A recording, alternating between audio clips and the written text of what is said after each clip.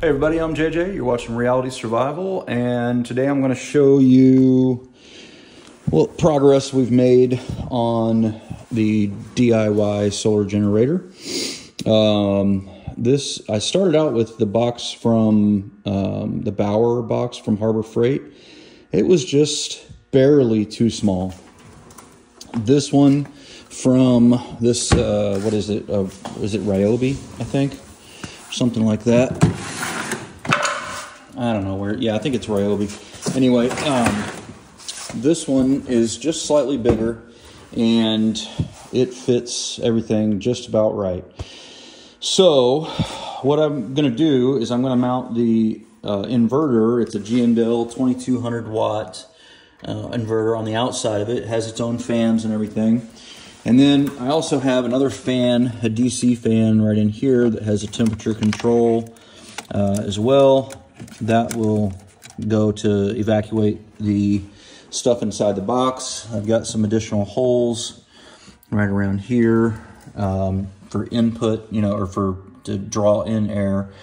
And then I've got 3 of the mini, the Power Queen 12.8 volt, 100 amp hour mini batteries. So it's 3, it'll be wired in parallel, and this will be a 300 or a 100 amp hour, no, excuse me, 300 amp hour system. So we've got 2 bus bars. We've got a negative bus bar here, positive bus bar here. And then this is, let me slide this in here. That is going to be the top part of it.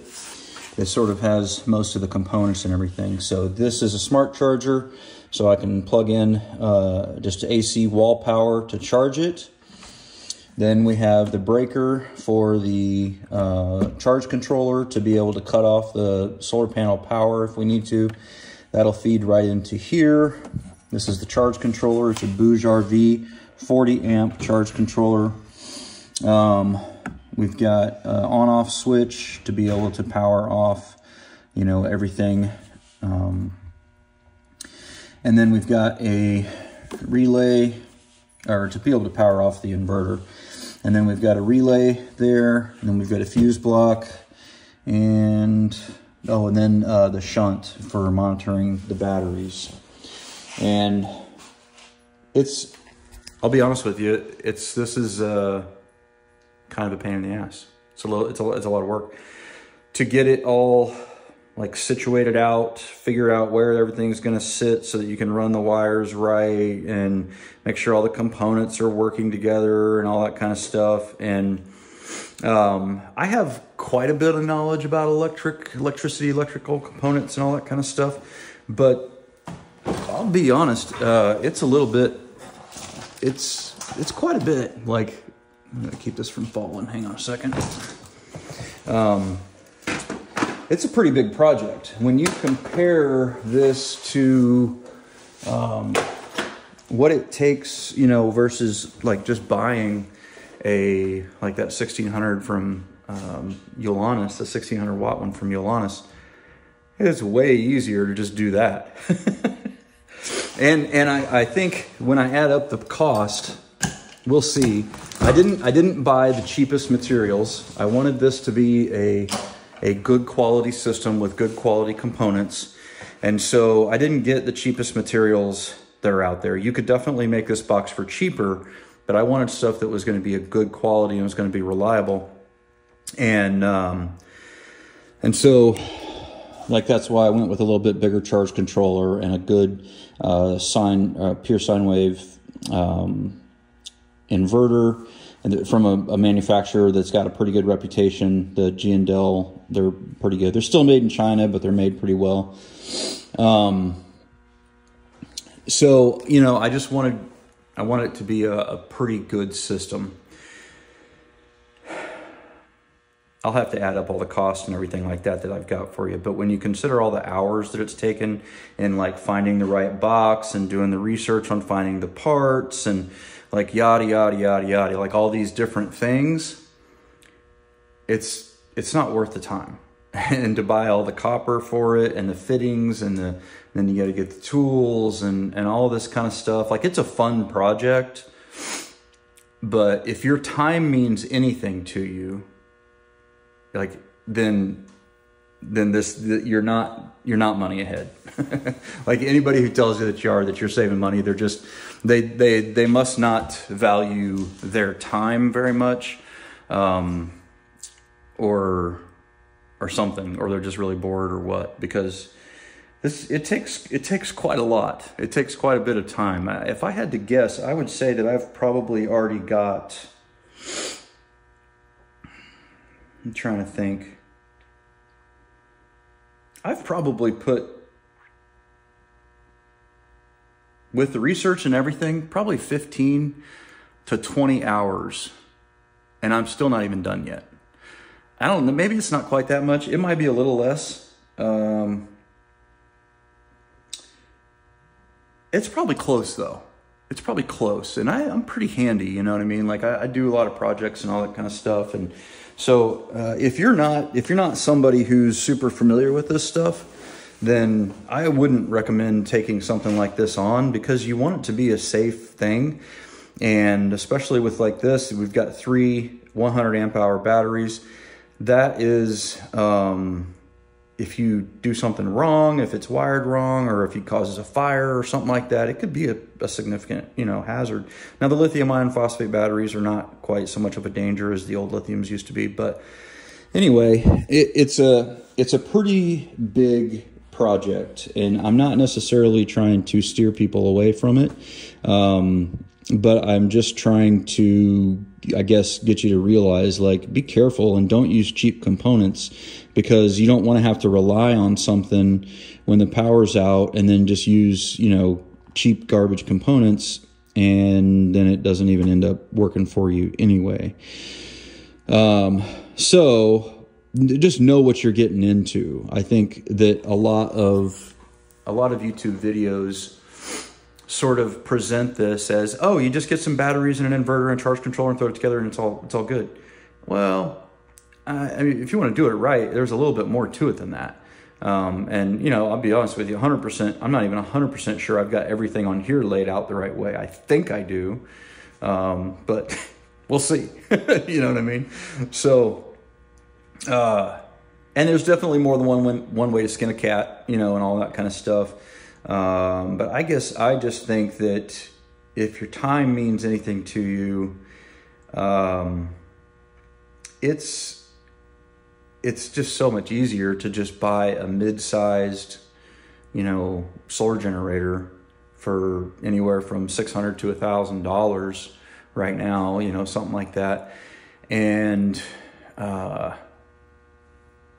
have the capability already built in, and it's just done. And then you can move on to the next project, Like the batteries in this alone, the 3 batteries were $700. And the charger was $70. The shunt, I don't remember for sure. I want to say the shunt, it's got Bluetooth capable. I think it was like $50. I'll have to look. The breaker here, I don't remember. It was probably 10 or 15. Maybe 15 or 20, I don't remember. This little DC board, power distribution board, it was probably 15 or 20. I'll put the actual prices on there. Then you got the relay and the switch. And then the bus bars were expensive. They were like $25 each. The fan was another probably 20 or something. I don't remember. And then the inverter was a couple $100, I think, several hundred more. So I'm probably close to, I mean, if I put my time into it as well, I'm probably up to like $2,000. In just components, I'm probably sitting, when you consider the polyethylene that I had to buy, all the screws and the copper and the wire, I mean, I'm probably sitting close to $1,500 into this, something like that. I mean, for $1,500, I could have bought 2 of those Yolannis solar generators, or 2 of the Blue Yeti AC 180s. now this has more capacity, right? It has 300 amp hours of capacity, and it has 2200 watts that it'll do on the inverter. So it's bigger. It's a bigger system. But is it worth it? I just don't really know. I don't know if it is. And maybe that's just me getting frustrated with working on it or something along those lines. I don't really know. You know, it's hard to say. But and you gotta do a lot of research. You gotta, you know, like look and see what your cable capacity is. I started out using 4-gauge wire, and then when I looked it up, I thought that the first time I thought I was good. When I looked it up again, I realized nope, 4-gauge is not sufficient enough to handle up to 100 amps, and so I had to go to 1-aught. And so then I got to order in more ring terminals and, you know, all that kind of stuff. And there's a lot to it all. And so I don't know if I would encourage people to necessarily to do this method. If you're super handy and you got lots of electrical stuff around, you got some wire already, you got a box you're going to put it in and all that kind of stuff, then maybe it makes sense. You know what I'm saying? Or if you're going to just buy like the EG4 server rack battery and then take an EG4 inverter, wire those together, you know, or something like that, take that route. That's a little bit easier route. You don't have quite the form factor, you know, or it's not going to be, you know, as probably easy to tote around and all that kind of stuff as this will be. Now, obviously, this is just going to be indoors. It's not going to be, or outdoors when it's sunny. It's not going to be waterproof because the inverter is on the outside, and I've got holes, you know, where for the air input, intake, and exhaust and all that. But it'll be fairly easy to store, you know, in my basement or whatever the case may be, and be able to use it whenever power goes out to power my refrigerator. That's the whole point with this one, is it's got a lot, you know, it's got the, how many watt hours is it? 1280 times 3, whatever that is, over 3,600 watt hours of capacity, at 100 amps. So yeah, I think I might've said that wrong earlier. It's a 100 amp hour system. I always get this confused. It does 100 amps. The battery management systems on those batteries is only 100 amps, up to 100 amps. But the capacity, because it's wired in parallel, is like 3,600 or 3,700 or whatever watt hours. So it's not a 36 volt system or anything like that. So basically, it'll run, you know, up to 2,200 watts, 2,000 or 2,200, whatever, for a longer period of time than some of the other ones. Like the Yolannis only has a 1,536 watt hour capacity, whereas so this one will run more than twice as long as that one does. You know, so anyway, this is just a look at what I've got started here. I'll show you once it gets all wired. I'm waiting on those ring terminals to come in to be able to wire all this up. This board was this was pretty expensive. This was a piece of HDPE, and it's 3/8 HDPE, high density polyethylene, and I think that worked out really well to mount it. It's got plenty of stability and all that kind of thing. I used some number 10 screws to screw everything down, with the nylon nuts on them, so no vibration or anything is going to, you know, let anything go loose or whatever. So I think it's going to work pretty well, but it's been a bit of a pain. So anyway, that's the video. I don't know if I did another video on the first part or not, if I posted that one yet or not, but this is either part 1 or part 2. Probably part 1. And then I'll show you, once it gets all wired, what it looks like and how it works, all that kind of stuff. So you can be looking forward to that video coming here before too long. Anyhow, let me know in the comments. Do you think it's easier to just make one of these Do you think you save money when you consider your time? Because I don't. Maybe I just work slower. I don't know. Or maybe I'm a little bit more particular in how it's laid out and all that kind of stuff. I just want to make sure that it's all going to, you know, be good and be safe and, you know, not going to cause a fire or something. But to me, it just seems like it's just easier just to buy the ones that are pre-made.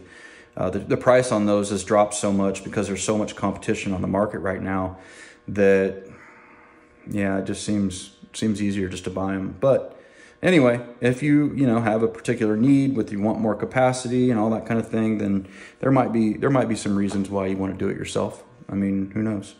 So anyway, let me know in the comments down below what you guys think. All right, take care, guys. We'll see you in another video here shortly.